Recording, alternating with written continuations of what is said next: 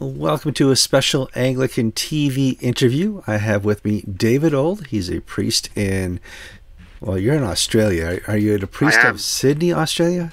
In the Diocese of Sydney in Australia, yes.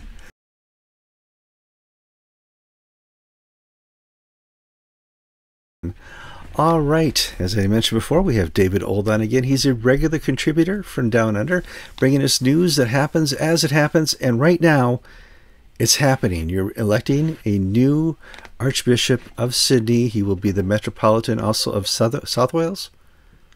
New South Wales. New South Wales. Too many terms for us Americans to know. We just, we'll do a North Carolina and a South Carolina, but not a New South Wales. That's just too much. You do have a New York and a New Jersey. Yes. Just stop and think about that for a moment, yeah. Yeah. Okay, so let's make the announcement. Sure. So it's not official yet as you and I speak, although perhaps it will be when this goes to air. But the results have just been announced from what's called the final list election of our election for a new Archbishop. That is to say, there were two names left on the paper. The previous evening, two of the candidates having been removed from that list. And of those two names, only one candidate got a majority in both houses of the synod, in the clergy and the lay. And that candidate is Kanishka Raffel, who is currently the Dean of the Cathedral in Sydney. He was always going into the election the presumptive favourite, and so it was going to be a hard work for any other candidate to get enough support, I think, to overcome that. But Synod over the last 2 or 3 nights has had the chance to test that notion, and it's clearly come to a mind now that Kanishka Raffel is going to be Sydney's new Archbishop.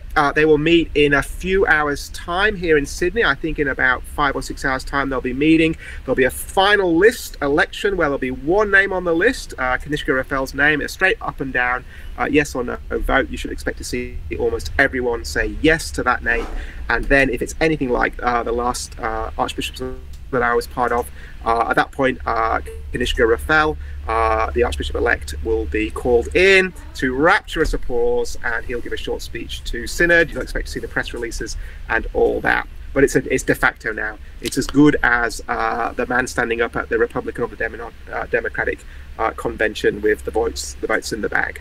A little bit of background. How many rounds did this go? Sure. So this went 2 competitive rounds, and the round tonight will be the 3rd round. On the first round, we had 4 candidates, Kanishka Raffel himself, and then the other candidate who was thought to have a chance, really, which was Bishop Michael Stead, who's one of the regional bishops in Sydney, a well-liked candidate, seen maybe as a little bit more of an administrator than the charismatic leader, and that certainly was one of the big issues that came up, I understand, in the debate in Synod over the last 2 nights.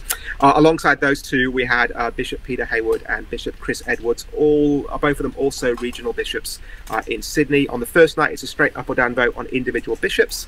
Do you want them to go forward to the next round? And on that one, it was only Kanishka and Michael who went through, and then last night Synod voted on each of them individually to put them through to the final round, and the results were just posted. You can see them on my website, davidould.net, and Kanishka was the only name that went through. So 2 nights of proper debate, and tonight a bit of a I want to say coronation kind of a feel to it, although that obviously will be the consecration, which will happen I think later this month. All right, number 1 topic in my book, shoes to fill. Can this candidate fill the shoes of the previous 2 archbishops in GAFCON times? We're now in GAFCON times. We're now in GAFCON times. We're dealing no longer with an effective Anglican communion. The instruments of unity are shot. The Archbishop of Canterbury is, basically AWOL. They don't let the primates do anything.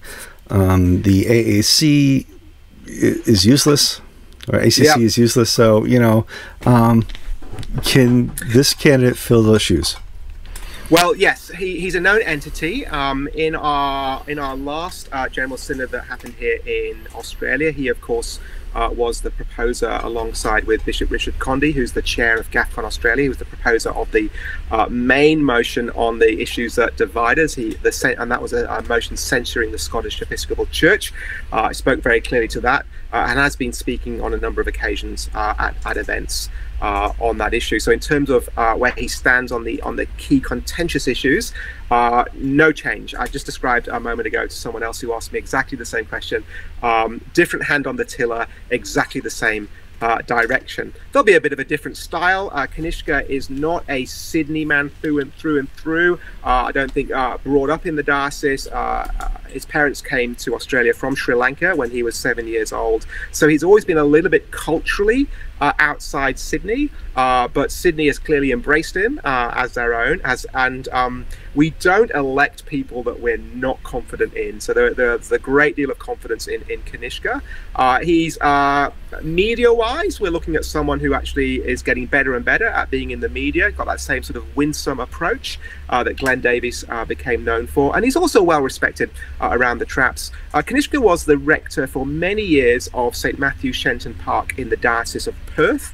It was essentially a lighthouse, not the only evangelical, but a lighthouse gospel place in what many people might consider to be a diocese that's gone off the rails. And he handled those relationships very, very well, worked his place in the diocese very, very well, and hard to find anyone that speaks ill of him, even if they disagreed with him profoundly on theology. So all around, a great choice. And what I'm hearing some people say right now is that actually Bishop Michael Stead is keeping his position as a regional bishop, right-hand man, the slightly more administratively minded, more theologically adept, even more theologically adept guy as well, one would say. That's the one thing about Kanishka that's different to the previous two. The previous two have had doctorates in theology and have been known as theologians. Kanishka doesn't have that reputation, but he does have a reputation as a fine Bible teacher, a great expositor, and a leader of people as well. So, not quite the same, but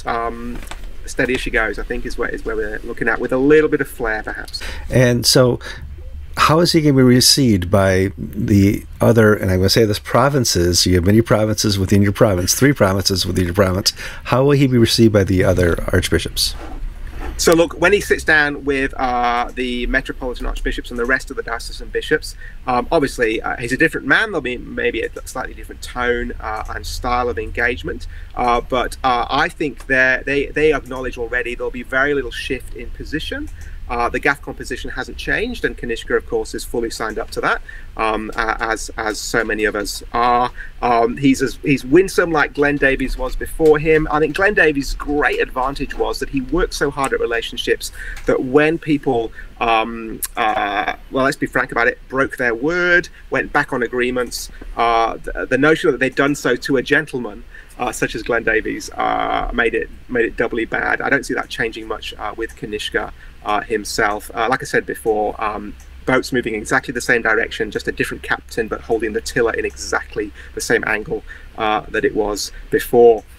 What's really interesting here is not so much the national stuff, which hasn't changed, but the synod was addressed right at the start by its president, which is Peter Lynn, one of the bishops that wasn't nominated. And our big challenge here is not just the national church issues, but Sydney is expanding exponentially. It's a strange city. It's bunched up against the coast, and the CBD's right up on the Pacific coast, and then sprawling out westward is the growing Greater Sydney basin. We're expecting to see 2.5 maybe million more people in the next 20 years or so, and that's the great challenge for us. Not just those political things, but getting churches built and planted into those new communities that are growing all the time, and he'll have to be thinking hard about that as well, how we put those structures in place. Yeah, we get some preview to the Australian politics up here in the upper Great Regions, and you're just about as crazy as we are sometimes. Oh, do you mean the actual politics in our national parliament? Yes. Oh, mate, I don't know what I can add to that. We're all doomed, aren't we? Come, Lord Jesus. Yes, indeed. I mean, well, we'll talk about that some other time. Well, thank you so much, David, for the update. I'm going to put this online so people get the information firsthand. Thanks, Kevin. Great to be with you. Do keep praying for us.